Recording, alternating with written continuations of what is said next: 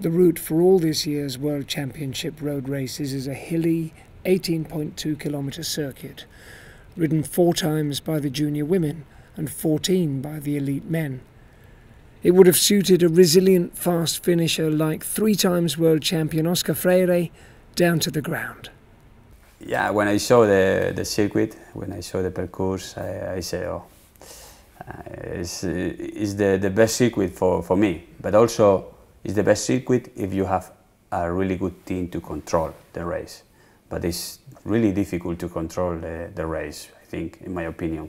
The first obstacle is the shallow climb, 6 kilometres long, out of Ponferrada and up to Confederación. Immediately when you exit the city, you start the climb. It's not steep, but when you have 4 or 5% during 260 kilometers, becomes really hard. The descent from Confederación is winding, steep and cambered.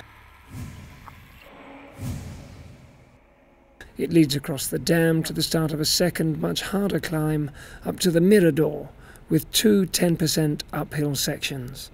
The important moment, the most important moment, is just 300 meters to the top. Because if somebody wants to make the difference, is the place to make it. Because after that, if you have 10 seconds or 5 seconds, you can arrive to the finish. The descent from the Mirador is lightning fast, and the crux is a tricky right-hand corner 2 kilometres from the finish line. With probably the steepest gradient of the course, it could be a nightmare in the rain. The final is really difficult if it's raining.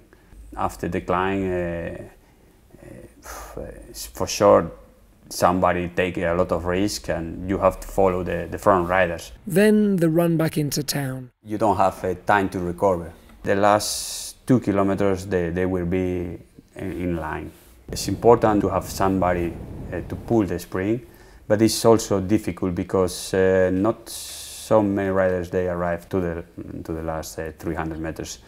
I think it's difficult to have a group in that part of the race. Salud.